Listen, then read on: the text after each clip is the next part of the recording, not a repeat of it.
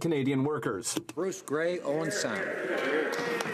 Thank you, Mr. Speaker. Mr. Speaker, I've always took pride in my math, and it's always been pretty good. But I'll tell you, I've been racking my brain trying to think of how is possible at all for someone to rack up more than $120,000 in moving expenses to move down the 401 from Toronto to Ottawa, even if the Prime Minister's office moved their staff by dog sled and pack mule. And if I use liberal mathematics, I still can't come up with a $126,000 cost. Will the Prime Minister please stand up and explain to this House why it costs so much to move one of his staff 450 kilometres down the 401? Honourable Government House Leader.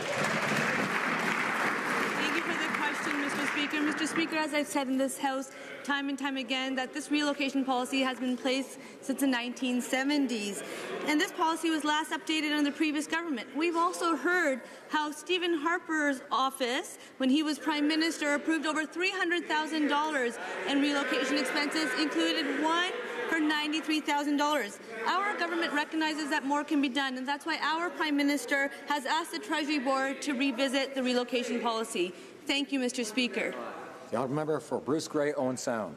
Well, Mr. Speaker, if I had any hair with an answer like that, I'd pull the rest of it out. But if I'd have known that a U-Haul was this expensive, Mr. Speaker, I would have offered to take a load of stuff for Jerry and my Ford F-150. Now, the fact is, Mr. Speaker, this is classical Liberal entitlement. The government keeps repeating that these were policies that have been in place for years. But I can tell you that is true. This government, or no government before this government, has ever abused this policy. Will the Prime Minister come clean and admit that the $1 million move was way out of line? Honourable Government House Leader.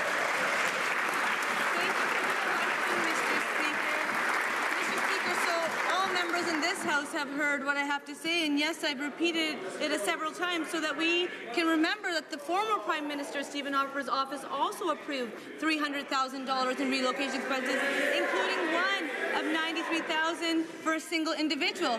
But more importantly, why don't we share what Guy Joyner, former Chief of Staff to Conservative Prime Minister Stephen Harper, had to say? He said, "The federal relocation program, which applies to hundreds of moves annually, including moves by employees of government, military and RCMP, exists for a very good reason. Our government is committed to reviewing the policy." The honourable member for